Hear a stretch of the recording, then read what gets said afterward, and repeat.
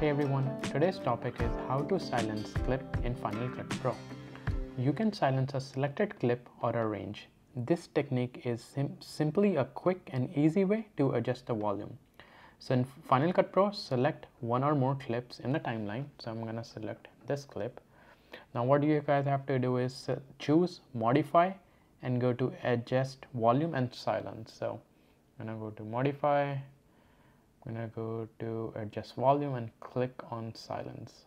You guys can see the video is silent. If I play, there is no audio, and if you wanna revert back, what you have to do is simply go to modify and click on adjust volume and click on reset, and you guys can see you can hear the audio again.